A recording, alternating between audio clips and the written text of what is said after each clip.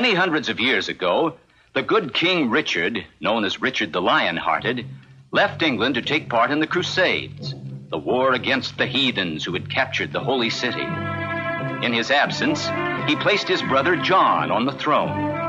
As soon as he was king, John turned on the good nobles of the kingdom, stole their goods, and drove them out of England. Among these nobles were the old Earl of Huntingdon and his son, Robin.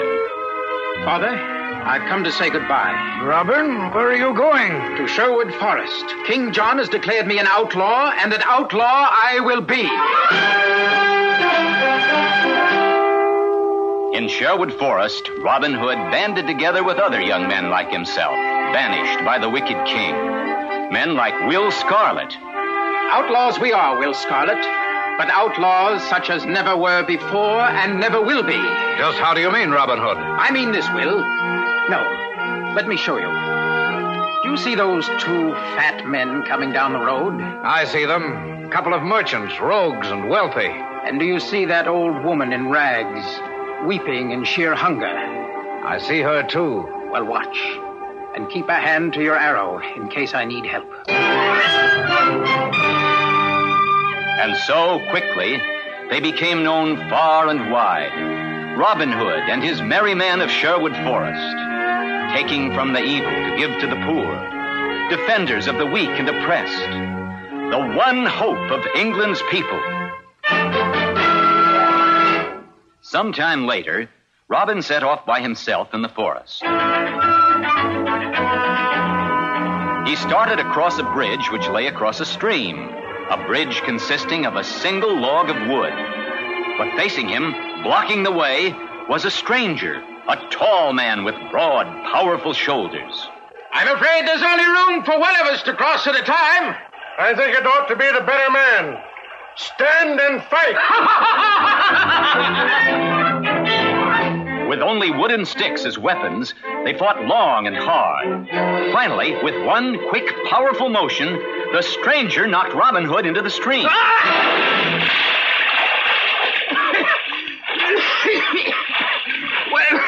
Well done, fellow. What do they call you? John Little is my name. John Little? Well, I'll call you Little John. And I want you to join my band as my next in command. And now the band of merry men was complete. And just in time, for King John had posted a reward of 10,000 pounds for the capture of Robin Hood. And none was trying harder to win that reward than the Sheriff of Nottingham. Robin, I have news. The Sheriff of Nottingham is staging an archery contest with a golden arrow as the prize. A golden arrow? What a prize. His purpose in holding the contest is to lure you there. That may be, but I shall go anyway. In disguise.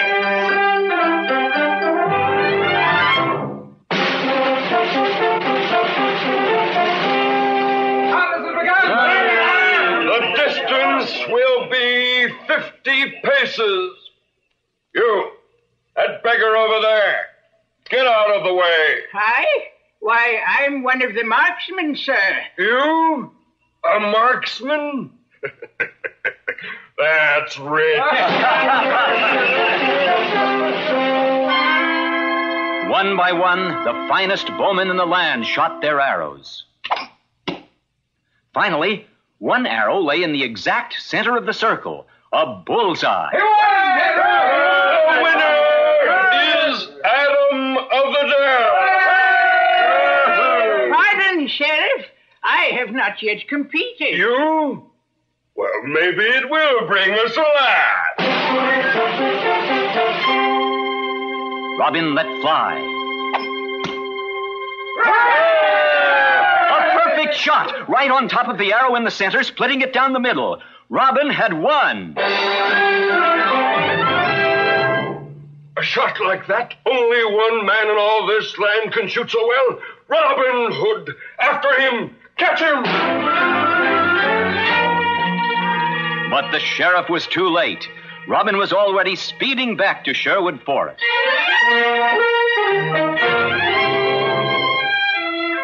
As Robin entered the forest, a knight appeared and challenged him. In the midst of their battle, the knight suddenly put down his sword. Enough. Enough. I didn't recognize you. What? Why, it's your majesty. King Richard the Lion-Hearted, back from the crusade. Robin Hood, your exile is over. You and your men, come back to your homes. But Robin Hood and his men declined the king's offer. They preferred to remain in Sherwood Forest together, living their adventurous lives, taking from evil men to give to the poor.